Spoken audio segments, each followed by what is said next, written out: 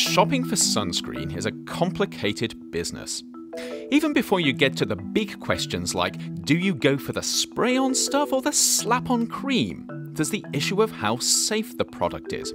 And that inevitably leads to the question of whether you go for conventional sunscreens, the ones that use chemicals like oxybenzone or avobenzone, or one of the newfangled nanoparticle sunscreens. And if you do go nano, just how safe are those tiny little particles you're about to spread on your skin? Nanoparticle sunscreens use microscopically small particles of zinc oxide or titanium dioxide. You can usually tell if a sunscreen uses nanoparticles because it lists one or both of these materials on the label.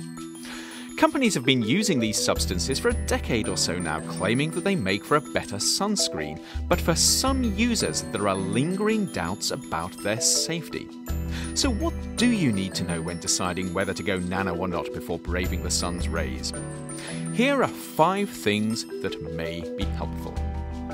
1. Nanoparticles in sunscreens stay on top of your skin and don't pass through it. When manufacturers started to use these minuscule particles, researchers wondered whether they could in fact slip in between your skin cells or even get into the cells themselves. Fortunately, after several years of research, it looks like healthy skin is great at preventing nanoparticles getting into your body. 2. Nanoparticles in sunscreens work by reflecting harmful ultraviolet light away from your skin while allowing visible light through. Because of this, they create a barely visible protective barrier, which is great if you'd rather not look like you've just been whitewashed.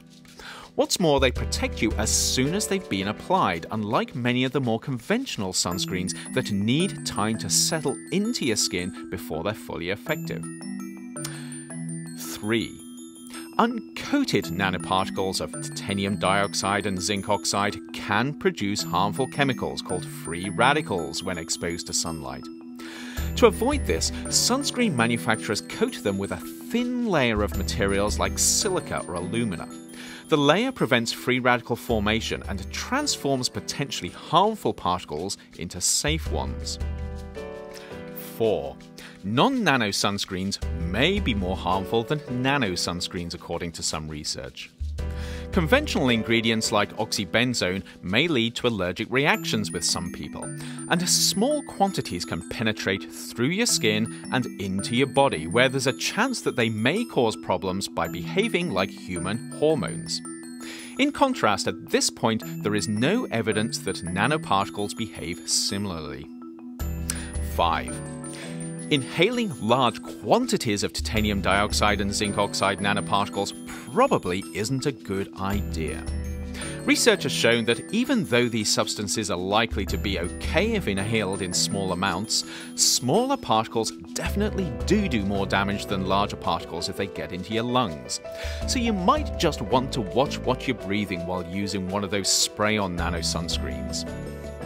Finally, whether you end up opting for nano or non-nano sunscreens or using some other form of protection, remember that exposing unprotected skin to the sun's UV rays is one option that is definitely not safe here.